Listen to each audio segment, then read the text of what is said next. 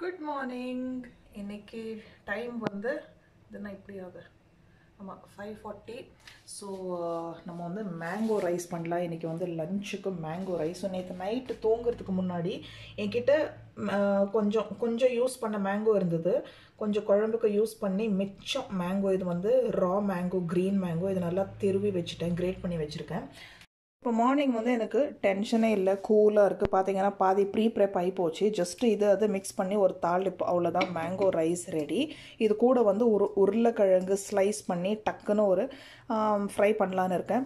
So இன்றைக்கி டே வந்து இன்றைக்கி ஃப்ரைடே, வெள்ளிக்கிழமை, 12th July, 12 July. So first வந்து நம்ம உருளைக்கிழங்கு ஃப்ரை பண்ணிவிட்டு அதுக்கப்புறம் இது வந்து லெமன் ரைஸ் மாதிரி தான் தாளிக்க போகிறேன், மேங்கோ ரைஸ். ஸோ சமையல் ஸ்டார்ட் பண்ணுறதுக்கு முன்னாடி ஒரு கிளாஸ் தண்ணி குடிக்க போகிறேன். நான் டெய்லி மார்னிங் ஒரு கிளாஸ் தண்ணி குடிப்பேன். எனக்கு நேச்சுரலாகவே அது தர்ஸ்ட் வந்துடும். நான் குடிக்கணுமே அப்படின்னு எல்லாம் குடிக்கிறதில்ல, எனக்கு நேச்சுரலாகவே வந்துடும். ஸோ அது குடிக்கிறதுக்கு முன்னாடி வந்து டக்குன்னு ஒரு குயிக்காக ஒரு ஃபியூ செகண்ட்ஸ்க்கு ஜஸ்ட்டு அந்த கடவுளுக்கு ஒரு தேங்க்ஸ். ஓகே, நான் இன்றைக்கி ஹெல்த்தியாக இருக்கேன், இன்றைக்கி மார்னிங் நான் ஹாப்பியாக எழுந்திரிச்சிருக்கேன், என் சொத்து பக்கம் இருக்கிறவங்க, என் ஃப்ரெண்ட்ஸ், ஃபேமிலி எல்லாம் ஹாப்பியாக இருக்காங்க, ஹெல்த்தியாக இருக்காங்க, நான் இன்றைக்கி ஹெல்த்தியாக இருக்கேன், இன்றைக்கி மார்னிங் ஹாப்பியாக எழுந்திருக்கேன், எனக்கு ஒரு பியூட்டிஃபுல் மார்னிங், எனக்கு ஒரு பியூட்டிஃபுல் டேயாக இருக்கணும்.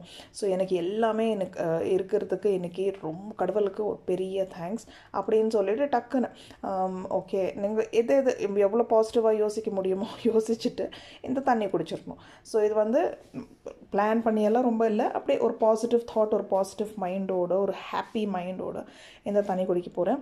ஸோ அது அவ்வளோ நல்லாயிருக்கும். இன்றைக்கி ஃபுல் டே அப்படியே அழகாக பியூட்டிஃபுல்லாக போகும். ஸோ நம்ம உருளைக்கிழங்கு ஃப்ரைக்கு 2 உருளைக்கிழங்கு தோல் எடுத்து இந்த மாதிரி ஸ்லைஸாக பண்ணி வச்சுருக்கேன். இது வந்து பச்சை உருளைக்கிழங்கு. இங்கே வந்து கடாயில் எண்ணெய் ஊற்றியாச்சு. இந்த உருளைக்கிழங்கு எடுத்து இந்த கடாயில் சேர்த்துக்கலாம். ஸோ உருளைக்கிழங்கு சேர்த்தாச்சு. இது ரொம்ப டக்குன்னு ஆகிடும். இது வந்து கொஞ்சம் மஞ்சள் பொடி லைட்டாக ஒரு 1/2 டீஸ்பூன் போடும். அப்புறம் வந்து பிளெயின் ரெட் சில்லி பவுடர் கொஞ்சமாக சேர்த்து போகிறேன். அப்புறம் வந்து இது கலந்த பொடி, இது சில்லி பவுடர், இது சேர்க்கவே வேணாம், ஜஸ்ட்டு ஃப்ளேவருக்கு கொஞ்சமாக சேர்க்குறேன். அப்புறம் கொஞ்சம் உப்பு, இவ்வளோ தான். ஸோ இதை நல்லா மிக்ஸ் பண்ணிடலாம். வந்து இப்போ தட்டு மூடி இது வந்து நல்லா சிம்மில் வச்சுட்டு அதுவாக குக் ஆகட்டும், ரோஸ்ட் ஆகட்டும். கொஞ்சம் நடுவில் எல்லாம் கிளறி விடணும். நீங்கள் பீசஸ் எப்படி வேணால் கட் பண்ணிக்கலாம், ஸ்கொயராக கூட கட் பண்ணிக்கலாம், நீளமாக ஃப்ரெஞ்ச் ஃப்ரைஸ் மாதிரி கூட கட் பண்ணிக்கலாம். இது வந்து பொடி வந்து யூஸ்வலாக நான் என்ன பண்ணுவேன்னா, உருளைக்கிழங்கு ஒரு பாத்திரத்தில் போட்டு அதுலேயே பொடி எல்லாம் நல்லா மிக்ஸ் பண்ணி மேரினேட் பண்ணி அதுக்கப்புறம் கடாயில் சேர்ப்பேன். இது இன்றைக்கி கொஞ்சமாக இருக்குது, இப்போ 2 எண்ணெய் சேர்த்துட்டேன். இப்போ நம்ம மேங்கோ ரைஸ் செஞ்சிடலாம். நான் அதே பாத்திரம் எடுத்திருக்கேன். இதில் இருக்கிற குக்கர்லேயே தான் செய்ய போகிறேன். இந்த குக்கரில் இருந்த ரைஸ் எடுத்து வேறு பாத்திரத்தில் மாற்றிட்டேன். ஸோ இந்த குக்கர்லேயே தாளிச்சிடலாம். ஸோ எண்ணெய் ஊற்றிக்கலாம், இல்லை நல்ல எண்ணெய் கூட ஊற்றிக்கலாம். நான் வந்து கடலை எண்ணெய் தான் ஊற்றுறேன். ஸோ இது வந்து தாளிச்சிடலாம். லெமன் ரைஸ் மாதிரி தான் தாளிக்க போகிறோம். சேம் இன்க்ரீடியன்ட்ஸ், கடுகு, உளுந்தப்பருப்பு, கடலைப்பருப்பு. இது தாளிச்சிட்டு பச்சை மிளகா, இது வந்து 3 வச்சுருக்கேன். ஏன்னா இதில் வந்து காரமே இல்லை.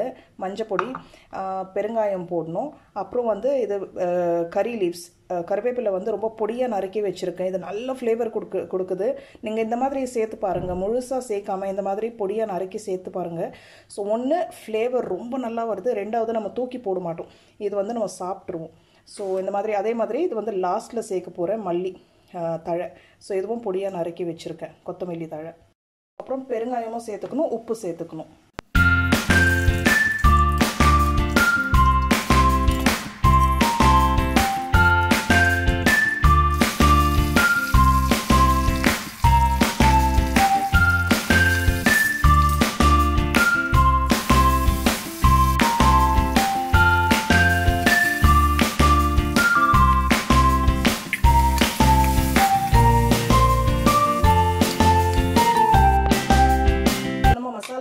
போச்சு. ஸோ கொத்தமல்லி ரொம்ப கம்மியாக தான் சேர்த்துக்கணும், ரொம்ப சேர்த்துக்கூடாது. இதில் வந்து நீங்கள் பச்சை மிளகாக்கு பதில் காஞ்ச மிளகா கூட போடலாம். இது பார்த்தீங்கன்னா இதே மாதிரி நீங்கள் லெமன் அப்புறம் வந்து மேங்கோ 2 மிக்ஸ் பண்ணி கூட செய்யலாம். அது டிஃப்ரெண்ட்டாக ஃப்ளேவர் வரும். உங்ககிட்ட கொஞ்சமாக இருக்குது மேங்கோ, இல்லை லெமன் புளிப்பு பத்தலை அப்படின்னா 2 கலந்து கூட செஞ்சு பாருங்கள், நல்லாயிருக்கும் டேஸ்ட். ஸோ இப்போ வந்து ரைஸை வந்து நான் லம்ஸ் இல்லாமல் இது பண்ணி வச்சுருக்கேன். ஸோ அதை எடுத்து இதில் சேர்த்துடலாம்.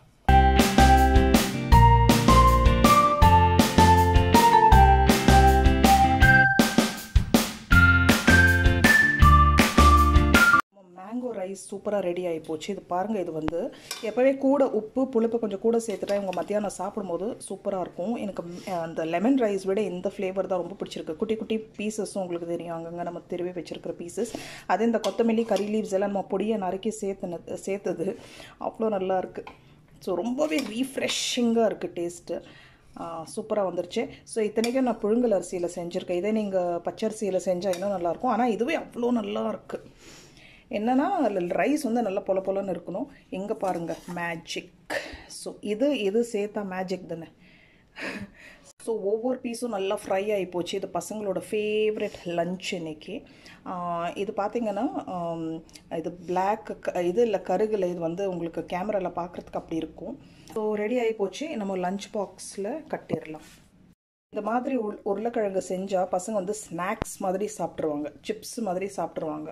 பாருங்கள், டைம் இப்போ 6:30 தான். அது 6:35. லஞ்ச் பாக்ஸஸ் ரெடி, பேக்கும் பண்ணியாச்சு. ஸோ இது வந்து என்னோட மிச்சம் மீதி எனக்கு மத்தியானம் லஞ்ச். இது டேஸ்ட்டு பார்க்குறதுக்கே செம்மையாக இருக்குது. ஸோ அவ்வளோதான். இது ஒரு ஸ்நாக் மாத்திரம் பண்ணணும், டக்குன்னு அதை முடிச்சிடலாம். ஸோ இப்போது ஒரு முட்டை சேர்த்துக்கலாம்.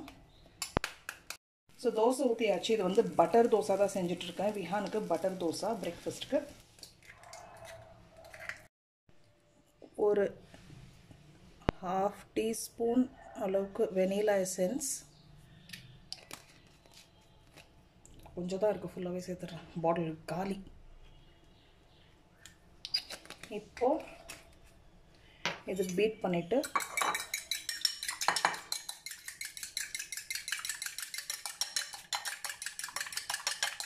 கொஞ்சம் பால் சேர்த்துக்கலாம்.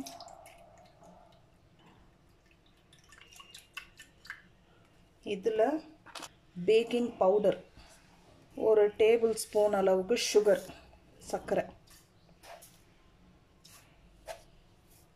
இதெல்லாம் மிக்ஸ் பண்ணிவிட்டு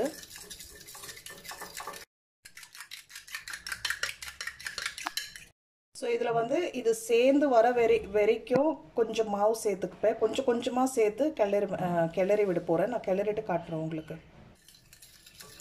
கொஞ்சம் கொஞ்சமாக சேர்த்துக்கணும், லம்ஸ் இருக்கக்கூடாது. இதில் மைதா கூட சேர்த்துக்கலாம், ஆனால் நான் ஃபுல்லாக கோதுமை மாவில் தான் செய்ய போகிறேன். ஸோ இன்னும் கொஞ்சம் மாவு சேர்த்துக்கலாம்.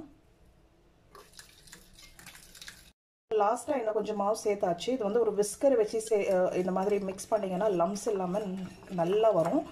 ஸோ இது பாருங்கள், கரெக்டாக வந்துடுச்சு. கொஞ்சமாக பால் சேர்த்துக்க போகிறேன். ஸோ உங்களுக்கு கன்சிஸ்டன்சி காட்டுற எப்படி இருக்கணும் இந்த பேட்டருக்கு. ஒரு சிட்டிக்கே உப்பு. ஸோ ஜஸ்ட் ஒரு பிஞ்சு சால்ட், ஒரு சிட்டிக்கை உப்பு சேர்த்தாச்சு. அவ்வளோதான், நம்ம பேட்டர் ரெடி ஆகி போச்சு. இது பேன் கேக் பேட்டர் ரெடி. இப்போ பேன் கேக் செஞ்சு எடுத்துடலாம். கொஞ்சம் பட்டர் சேர்த்துக்கிறேன். இது வந்து அன்சால்டட் பட்டர். நீங்கள் நெய் கூட சேர்த்துக்கலாம், இல்லை எண்ணெய் கூட சேர்த்துக்கலாம். பாருங்கள், பேன் கேக் பேட்டர். ஸோ இந்த கன்சிஸ்டன்சியில் தான் இருக்கணும். இதை தோசை மாதிரி சுட்டு எடுத்துடலாம். இது வந்து அத்தர்வுக்கு பட்டர் தோசை ரெடி ஆகிட்டு இருக்கு.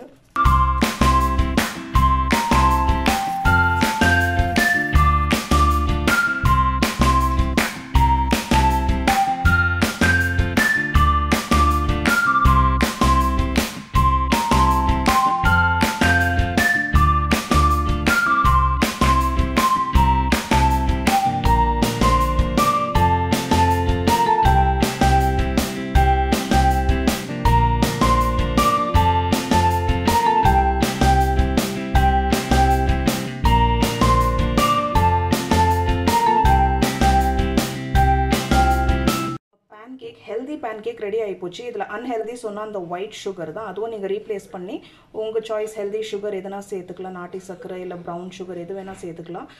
அதே மாதிரி இது பார்த்தீங்கன்னா பொதுவாக மைதாவில் செய்வாங்க, அப்போ இன்னும் புசு புசுன்னு வரும். ஸோ நமக்கு இது போதும். நீங்கள் 1/2 டீஸ்பூன் பேக்கிங் பவுடர் சேர்த்துக்கோங்க, உங்களுக்கு கரெக்டாக வரும். அதே மாதிரி சுகர் இன்னும் வேணும்னா இன்னும் கூட கொஞ்சம் கூட சேர்த்துக்கலாம். சாப்பிடும்போது இது ரொம்ப எல்லாம் ஸ்வீட்டாக இருக்கக்கூடாது, லைட்டாக தான் இருக்கணும். இது மேலே வந்து இந்த சிரப் ஏதாவது ஹனி கூட இது சர்வ் பண்ணுவாங்க, இல்லை பேன் கேக் சிரப். பட் இது நான் பேக் பண்ணி கொடுக்கறதுனால நான் அதெல்லாம் சேர்க்க மாட்டேன். அப்படியே கட் பண்ணி பீசஸ் டிஃபன் பாக்ஸில் பேக் பண்ணிடலாம். ஸோ இப்போயே பசங்க வந்துட்டு அங்கே சூஸ் பண்ணுறதுக்கு இது என்னோடதும் சரி ஓகே, இது பாருங்கள், இது நான் காட்டுறேன் எவ்வளோ சாஃப்டாக வந்திருக்கு, அவ்வளோ சாஃப்ட். நமக்கு இது போதும்.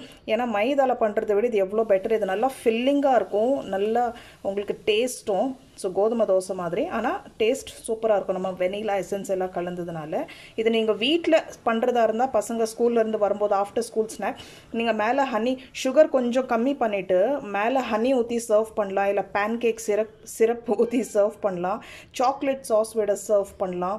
ஒரு கிளாஸ் பால் கொடுத்து இதுக்கு சாப்பிட்டாங்க, ஒரு பீஸ் அத்தர் சாப்பிட்றோம்.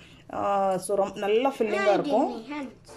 அத்தர்மா ஸ்கூலில் என்னோட ஹஸ்பண்டுக்கு இப்போ breakfast செஞ்சிட்ருக்கேன். Bread omelette, butter தடவிடலாம். Omelette போடலை, நான் வந்து இந்த மாதிரி ஸ்க்ராம்பிள் மாதிரி பண்ணிட்டேன். உங்களுக்கு பிடிக்கும் இந்த மாதிரி. ஸோ வெங்காயம் போட்டு நிறைய இது. ஸோ இது ரெடி ஆகிப்போச்சு. முட்டை எக் ஸ்க்ராம்பிள். ஸோ இது ரெடி ஆகிப்போச்சு. இது வந்து ஃப்ரூட் பிரெட். இது நல்லா டேஸ்ட்டாக இருக்கும், கொஞ்சம் ஸ்வீட்டாக இருக்கும், நல்லா டேஸ்ட்டாக இருக்கும்.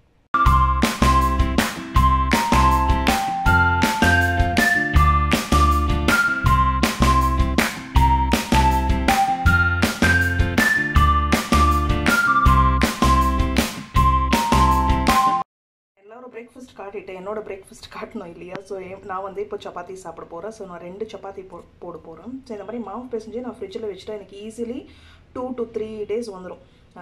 ஸோ ஒன்றுமே கெடாது, ஃப்ரிட்ஜில் நல்லா ஃப்ரெஷ்ஷாக இருக்கும் மாவு. பாருங்கள், இது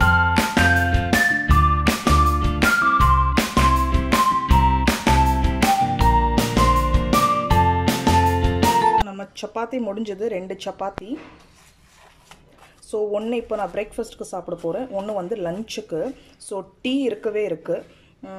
அப்புறம் வந்து இந்த சப்ஜி கூட இருக்குது, நேற்று பண்ண காலிஃப்ளவர் சப்ஜி. ஸோ இதுதான் என்னோடய லஞ்ச். ஸோ இப்போ ஒரு சப்பாத்தி சாப்பிட்டு மத்தியானம் வந்து அந்த கொஞ்சம் மேங்கோ ரைஸும் இருக்குது, ஒரு சப்பாத்தி இருக்குது. ஸோ இதுதான் என்னோடய லஞ்ச். இன்னுமே கிச்சன் பக்கமே வரமாட்டேன். ஸோ அதனால தான் இப்போயே நான் சப்பாத்தி மத்தியானத்துக்கும் இப்போயே நான் சப்பாத்தி பண்ணி வச்சுட்டேன். அப்புறம் ஒரே ஒரு சப்பாத்தி பண்ணுறதுக்கு கிச்சனுக்கு வரணுன்னா எனக்கு கஷ்டம் முடியாது. ஸோ அவ்வளோதான், கிச்சன் எல்லாம் வைண்ட் அப் பண்ணிவிட்டு டீ குடிச்சிட்டு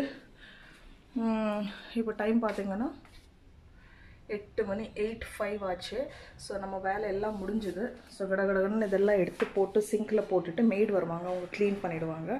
ஸோ என்னோடய வேலை முடிஞ்சது. பசங்க ஸ்கூல் கிளம்பியாச்சு. ஸோ இப்போ இனிமேல் ஃப்ரெஷ்னப் ஆகிட்டு ஒரு 9 o'clock போல் என்னோடய வேலை ஸ்டார்ட் பண்ணுவேன். ஷூட்டிங், எடிட்டிங் அப்படி இப்படின்னு ஓடும். பசங்க வர வரைக்கும் 3:30 மணி வரைக்கும் ஓடும். ஸோ ரொம்ப சிம்பிள் ரெசிபீஸ் தான், எல்லாருக்கும் தெரிஞ்ச ரெசிபி தான் இன்றைக்கி ஷேர் பண்ணியிருக்கேன். ஸோ ஆனால் ரொம்ப சூப்பராக இருக்கும், டேஸ்டி, சிம்பிள், பெஸ்ட். ஸோ இந்த வீடியோ, இந்த ரெசிபீஸ் எல்லாம் பிடிச்சிருக்கும்னு நினைக்கிறேன். சீக்கிரம் இன்னொரு புது வீடியோவில் சந்திக்கலாம். தேங்க்யூ ஃபார் வாட்சிங்.